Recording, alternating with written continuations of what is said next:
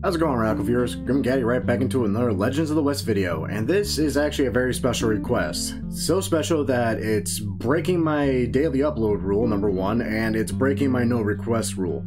That said, very special circumstances have allowed me to forgive both those things. Because this was requested for something that I think many of us can relate to. The Radical viewer that requested this used to watch this with his grandfather, who sadly has passed away, but he wanted to kind of pay like a small homage to him and the memories that they shared together.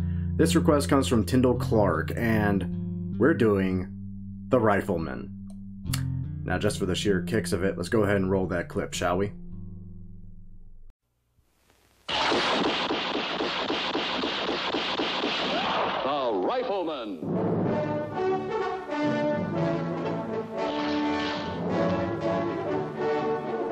Starring Chuck Connors.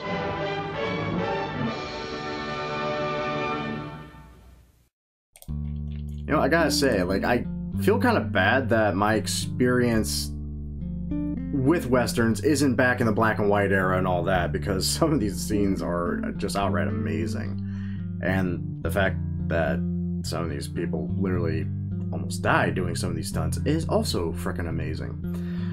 For those curious what The Rifleman is, it was a TV series back in the late 50s and early 60s, and it was something to behold.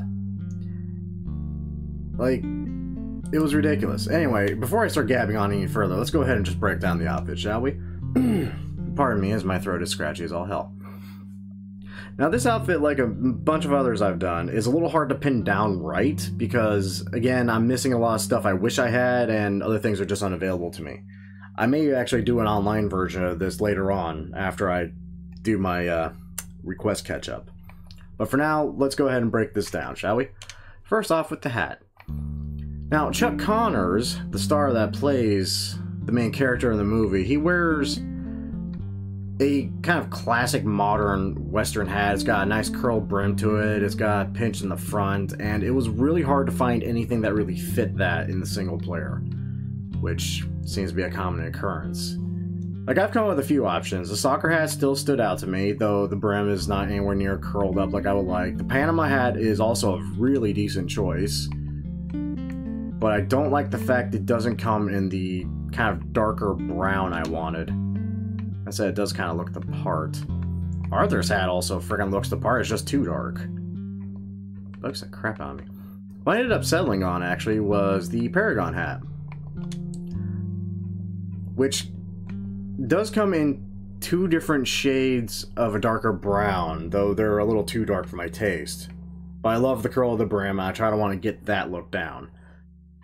We have this nice kind of dark chocolate one that, again, is too dark, or this more kind of faded look to it, which I actually really appreciated.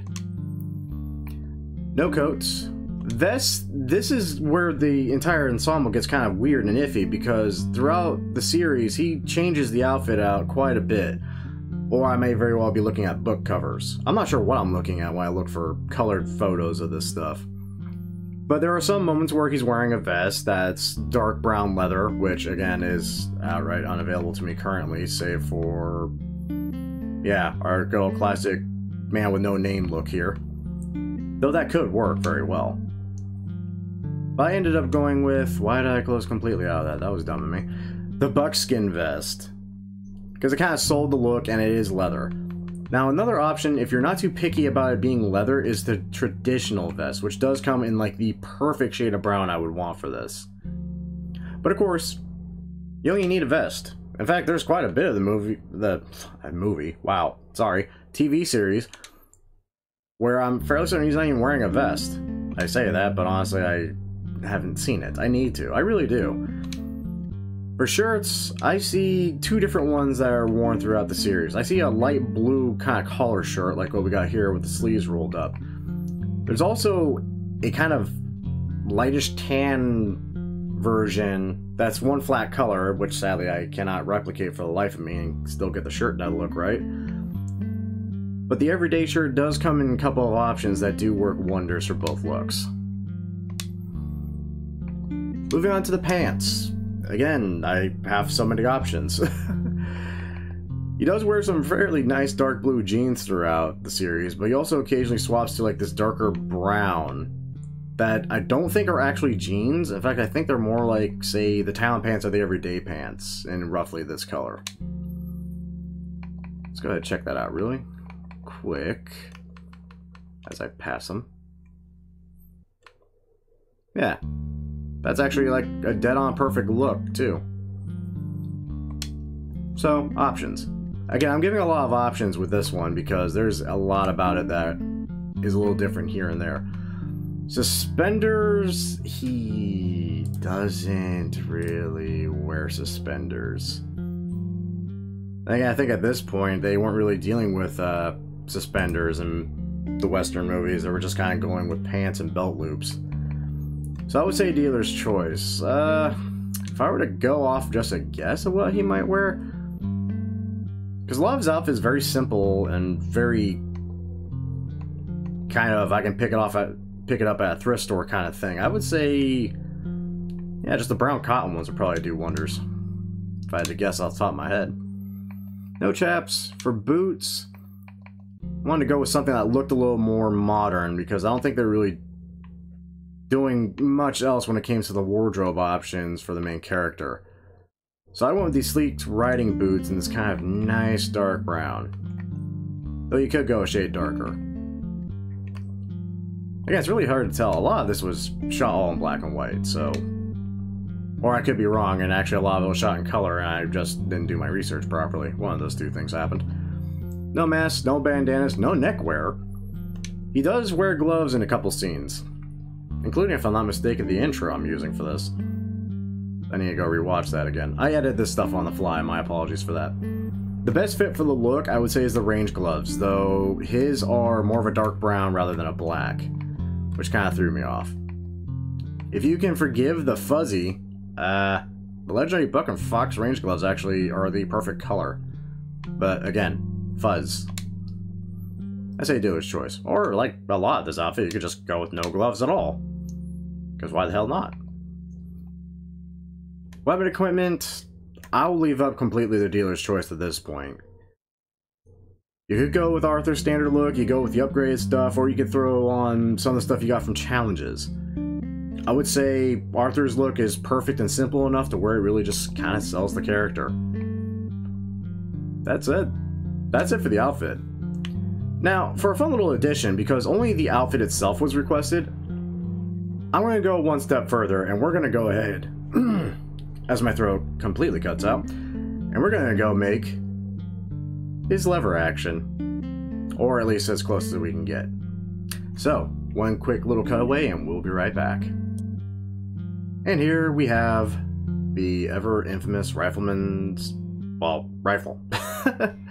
Now, getting this was also kind of hard, just because, number one, the show was in black and white, so that was fun. That and the guns haven't aged well. I actually found some actual pictures of the real thing that was sold at auction. I won't throw out the number they sold it for, but holy crap was it a lot. So I kind of went with that interpretation, just because it's about the best I got. I will throw some options out, though, for other things. Number one, breaking down the gun piece by piece, blackened barrel. For the frame, I kind of went with a brown steel because it is gunmetal, so it is going to be that kind of off color. That said, if you do decide to go with like a newer look, I would go with the blued steel, just so it looks off from the barrel. After all, gunmetal and all that is always going to look a little off from the blackened stuff. For the hammer, I would do it the same as you did for the frame, so either brown steel or blued. Change that back. For the lever, now this gets kind of interesting because his gun has an elongated and bigger loop that he actually has a screw in order to basically fire every time he actually did the lever action. So every time he would cock it and load another round in, when he would bring it back, it would just fire again because that screw is hitting the trigger. I always thought that was really, really interesting. And it also explains how he got freaking 12 shots off in less than 5 seconds. Though I've seen quicker from people that just had no time on their hands and are fantastic at what they do. That said, because of that simple fact, I decided to go with something that differentiated the trigger and the lever from the rest of the gun. So I just made those suckers steel. I thought it looked really good. Of course, you could always go with another color, say brass, or even black and steel would work. Because of these, the fact these are modified on the gun in the show, I wanted to show that in some regard. And for the sight, I just matched it to the barrel this time. You could match it to the frame and go either browned or blued steel. I would say dealer's choice on that. No engravings, no carvings. For varnish, I went back to my old classic mahogany, as it has that nice reddish kind of tint to it that just really sells the look, kind of glows, and turns out really stands the test of time with how the rifle actually looks now. It's actually really well kept. I also love the fact the saddle ring is actually right there on the gun here too. Huh, weird. But that's it. That is the rifleman and his rifle. I'm gonna go ahead and equip this. I'm gonna run with this for a bit. Seems like fun. I really dig it. Like, it's got that nice, real kind of classic feel to it, you know? Anyway, as usual, I really hope you all enjoyed. And again, my apologies that I'm kind of breaking my own rules doing this video. It was a special case, and I felt it was very warranted.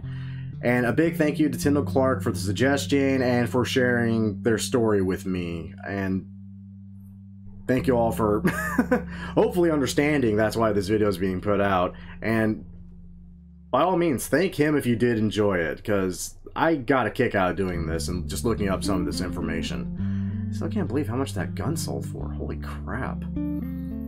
Anyway, also a big kudos to Tyndall Clark, and my sympathies for your loss, and I hope that this helps.